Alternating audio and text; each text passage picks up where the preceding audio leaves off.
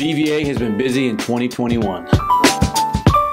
During the pandemic, we prepared ourselves by making sure we had great office space available as businesses returned to the office. We have seen these businesses not only return to the office, but expand their operations in the Valley. We are also seeing companies move to the Treasure Valley from out of state, mainly from California, Oregon, and Washington. At BVA, we've been tracking our deal flow and found that roughly 35% have been coming from outside of our market. We're seeing more and more companies attracted to moving to the Treasure Valley because of access to the outdoors, affordability, and a great place to raise a family. Some of these companies include Kiln, United Site Services, HSB, and American Credit Acceptance.